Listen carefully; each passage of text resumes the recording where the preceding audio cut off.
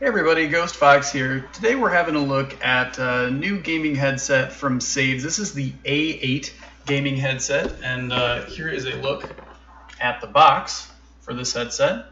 And there's actually quite a bit to talk about on this particular model. They have added a lot of features to it. So not only does this gaming headset, which we have a look at here, it's got a new design to it.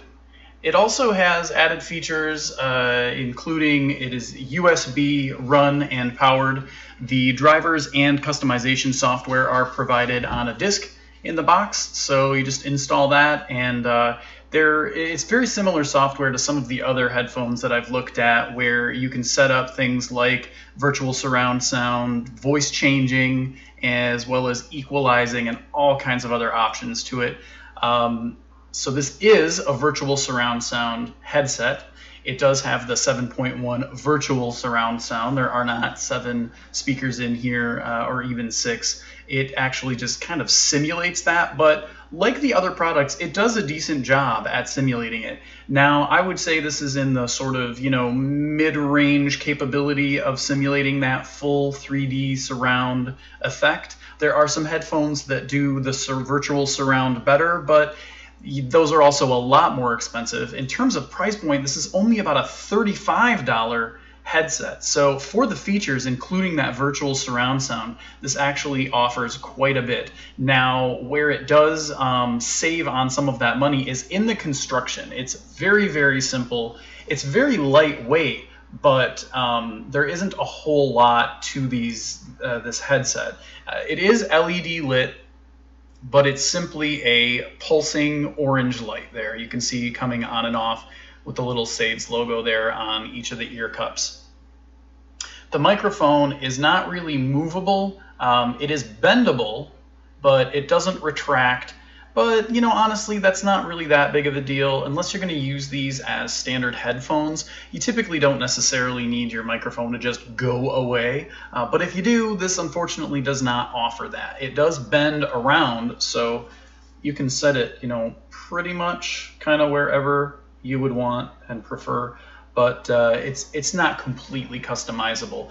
The ear cups on this, they are soft. They're sort of that faux leather, but they're also rather shallow. So if your ears stick out quite a bit, even my ears do tend to kind of not rub, but press a little bit against the inner part of the speaker cup here.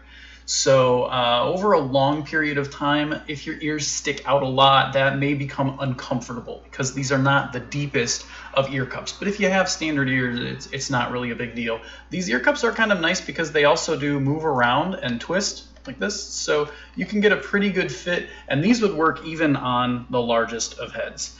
The headband is pretty comfortable, and this expands quite a bit. It does not extend, but rather expands, and then this stretches to fit your head size. So that's kind of the custom fit going on there. As far as the sound quality, it's definitely very good. It's not the best sound quality that I've heard out of a headset, but as far as a $35 headset, it actually has outstanding sound quality as far as those are concerned. This definitely does more. And it has a good low range, and you still get clear mids and highs, so you're not really losing out on anything like explosions or talking or music and effects in your games. Speaking of explosions, not only does this headset feature 7.1 surround sound, but it also features bass enhancement and vibration. So this is another one of the newer products this year that has that option, and it is controlled on the inline controls here, which not only have volume as well as the microphone mute, but this last button here allows you to there are 3 levels of bass and vibration. Well, there's off, but then also you have low and you have high. So depending on whether or not you're liking the vibration, or if you want more or less of it, you can turn that on. Having it completely off does suppress a little bit of the low frequency, i.e. bass, explosions, gunfire. But you do have that low setting, which kicks it up a little and then offers some vibration on the headset for a little more immersion, honestly. or you can turn it all the way up and it really does vibrate. I mean, it vibrates pretty hard. And honestly, I would recommend being a little careful with that, because with the enhanced bass comes a lot of extra vibration in that ear cup, and you could really give yourself an earache for one, or straight up hurt your hearing if you're listening to that too loud. So just kind of, use your best judgment on it. It's a nice feature, absolutely, and it can definitely help to add immersion, but definitely something to be careful with. So as far as the sound quality and sound features, this actually offers quite a bit. The microphone on it is good, and the provided software does allow you to set the frequency and quality of the microphone to 48,000 hertz or 48 kilohertz, which is actually very good. That's DVD quality, and it's really hard to find a microphone in a gaming headset that has anything higher than that, honestly. Unless you're talking studio quality, you are not going to get higher than 48 kilohertz. So that's just kind of a fact. As far as the clarity of the microphone, it's very good, and the sound quality is very good, but there is the very lightest of hums. It's not absolute silence, because this does not feature any sort of noise isolation codec in it. There's no feature in the software to completely eliminate any background noise. So there is just the faintest. If you're only listening to someone talk and the mic comes on and off, you may notice just the very slightest.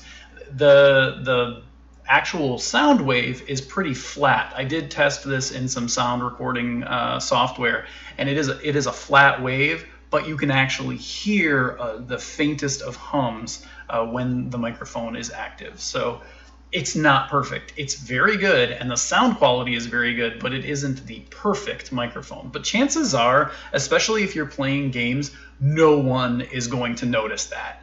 Nobody's going to notice it. And if somebody's like, hey, I heard a little bit of a hum, just tell them to shut up, because they're just being picky. But it's actually, and again, considering the price point, it's actually a really good deal. So they do sacrifice a little bit in terms of the manufacturing and design. The LED is always on. It always pulsates. You cannot turn it off in any way.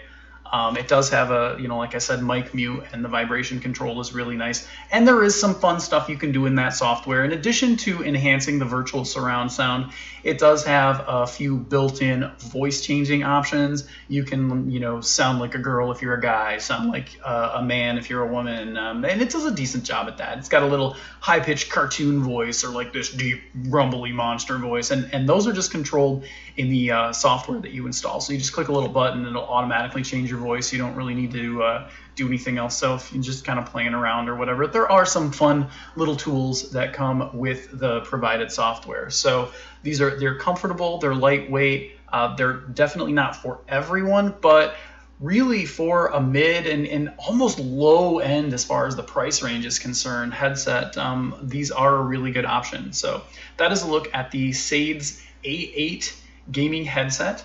And if you liked the video, let me know. Give me a little thumbs up or like. And of course, if you have any questions about the headset, I would be happy to answer them. And thanks a lot for watching.